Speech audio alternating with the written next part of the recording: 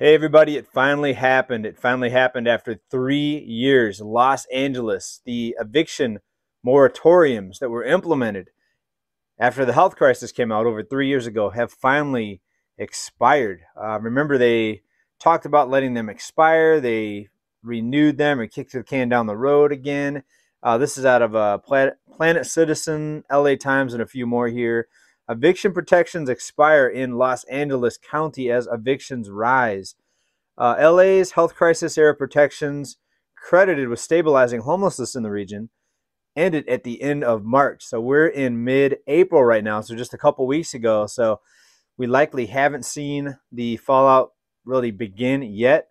But listen to some of these numbers. Some of these numbers are absolutely staggering. Just over 3 years after they were created to protect vulnerable residents during uncertain times, elected leaders and local homeless service providers say they're bracing for a wave of evictions across the region after the renter safeguards expire. According to a recent Census Bureau survey, an estimated 246,000, let me say that again, 246,000, that's 250,000 almost, 246,000 renter households in the LA area are behind on their rent as of the end of March. Big number, folks. Almost 250,000. Now, it doesn't mean that all these households are going to end up getting evicted. Maybe some of them will have landlords that'll work out a deal that'll be more lenient. But that's a big, big number, especially when you consider this other number here. The fears that the loss of rental protections, including eviction protections, could increase the number of people experiencing homelessness in the county. Right now, they're saying there's only about 69,000 people homeless. I say only. LA is a big city. 69,000 is a lot of people, but think about 69,000 currently homeless. And if you've driven through LA like I have, you've seen a lot of homeless tents, tent cities, Skid Row. It's way beyond just Skid Row, a couple blocks. You know, it's a long drive of seeing tents up there. 69,000 now, 246,000 additional households behind on the rent as of the end of March. Wow. So I think they're going to have to re-implement this eviction protection because I think it's going to get so bad. But once people are evicted, even if they re-implement it, those people are already evicted now that it's actually expired, right? So they're going to have to do something very, very soon. And if landlords want to get non-paying renters out, I mean, sadly, this is sad to say, they're going to have to do it very, very quickly before they re-implement these protection. So obviously the LA area, LA County has big, big problems. If you live up in LA County, you might want to brace for, for a lot of rising crime. If you see that many people go homeless in a short amount of time, let's say just in a few months or even within a year, we already see a lot of these activities happening where hundreds of people go out and they just smash, grab, and loot. We've seen stories, out of different cities and even LA, even before this. How bad is it going to be, after this? There's going to be a lot of angry people, and a lot of hungry people equals danger. But it's gotten worse in a lot of other cities here. According to a Davidson study, evictions increased fivefold. Wow, fivefold from 2021 to 2022 in Minneapolis and Austin. They more than doubled in Houston, Philadelphia, and New York. So what kind of nightmare are we going to be seeing now in LA with so many people now behind on the rent? Nearly 250,000 people behind on the rent in LA. Please let me know what you think about that. Let's get into some other topics here real quick. And I just want to briefly touch on our last video. We talked about a couple or a person that called into the Dave Ramsey show saying they almost had $1 million in debt. Now, many of you commented on that video, and I really appreciate that. A few of you disagreed with me. I said these people should just file bankruptcy. A couple of you said, no, bankruptcy is a cop-out.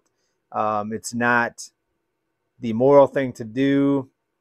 Well, I agree with you that I don't like bankruptcy. I don't like the thought of people running up a bunch of debt and then just discharging it. It encourages irresponsibility, in my opinion.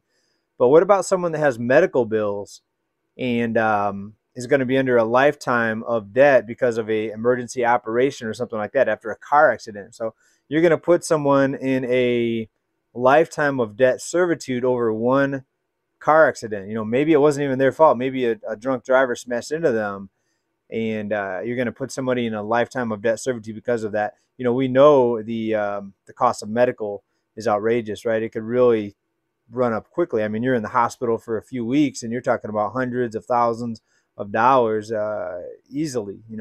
So the fact that we shouldn't be able to discharge debt, that's you have to change the bankruptcy law there. But some of you said, well, we should allow certain types of debt to be discharged, medical debt being one of them. That's a debate, right, that people need to have. But the way that the bankruptcy laws are written now, it does encourage irresponsibility. It encourages people to go out and just spend whatever, go on vacations, travel, run up debt, knowing that they can just discharge the debt. So I do believe it's being abused.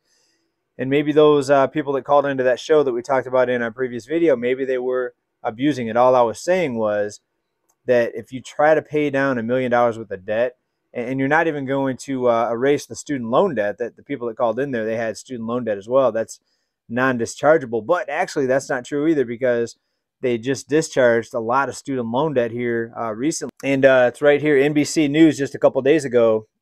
Supreme Court allows $6 billion in student loan debt settlement. Now, some are saying that this could open the door to a mass student loan forgiveness. So while you can't discharge it in bankruptcy for the most part, they're looking at other ways to get this debt discharged.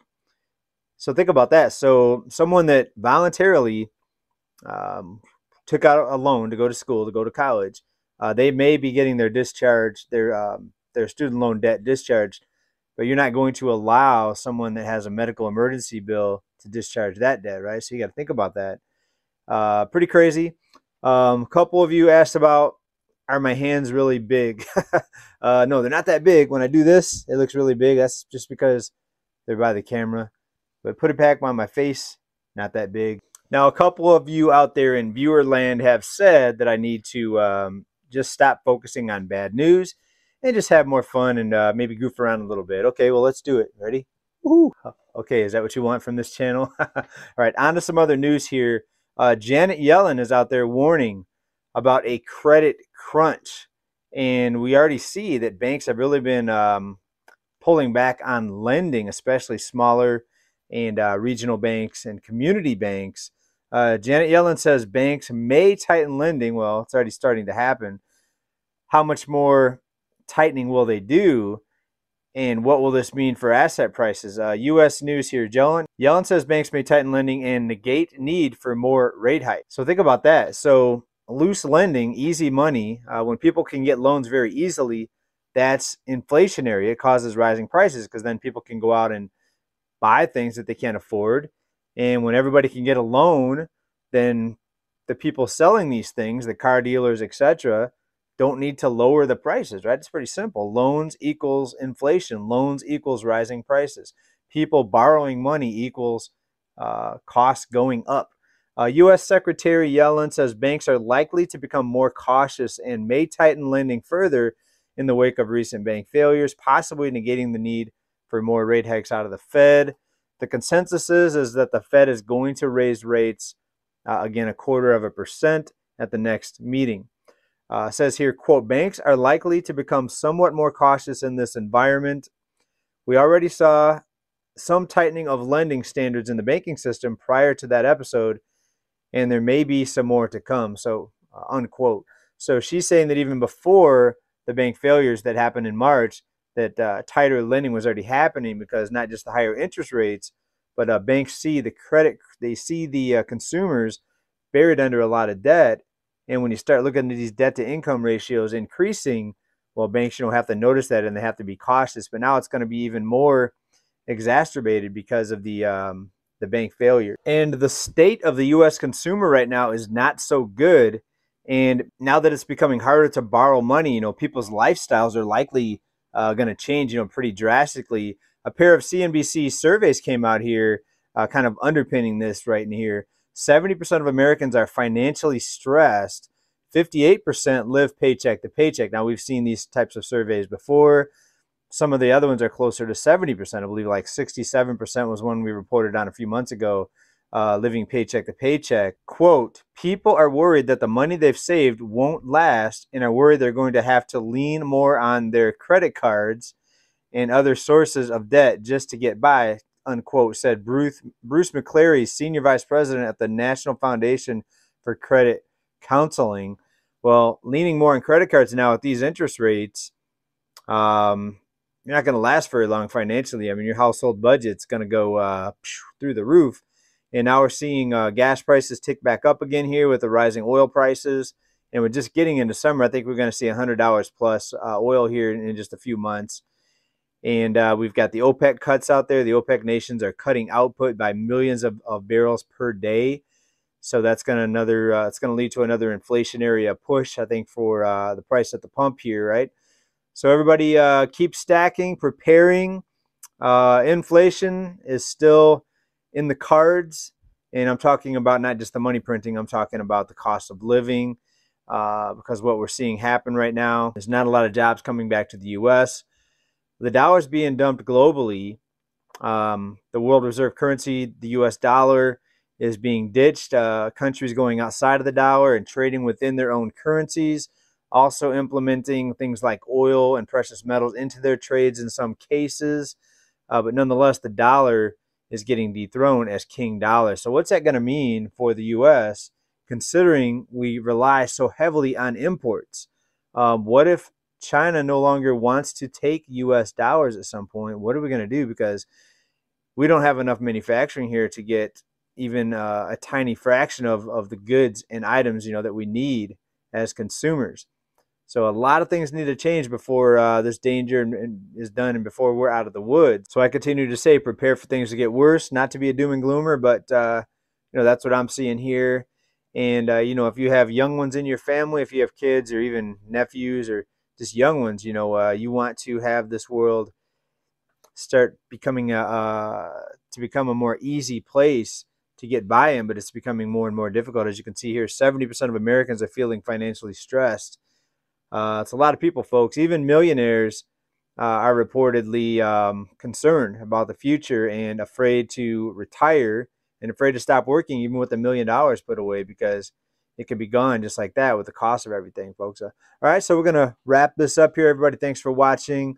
Please like, comment if you like this channel, and we'll talk to everybody very soon. Bye for now.